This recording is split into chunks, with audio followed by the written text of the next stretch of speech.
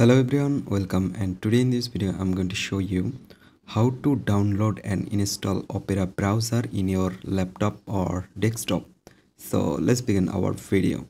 So first of all, what you need to do, just connect the internet to your laptop and then go to taskbar, and here you can see this is Microsoft Store.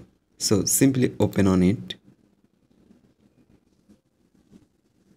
So here you can see it's loading now, and after open on it, just scroll down and you can see top free apps on the right side. See all, click on it and then scroll down, and here you can see this is Opera browser. If you don't find here, just go to search bar and type Opera. After type Opera, you can see easily Opera browser on here. Open on it. Okay, after open on this, on the left side you can see there have a option install.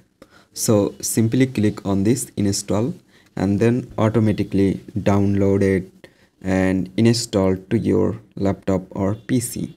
Don't need to do anything, just click on install. So I hope you can understand and hope guys this video can help you.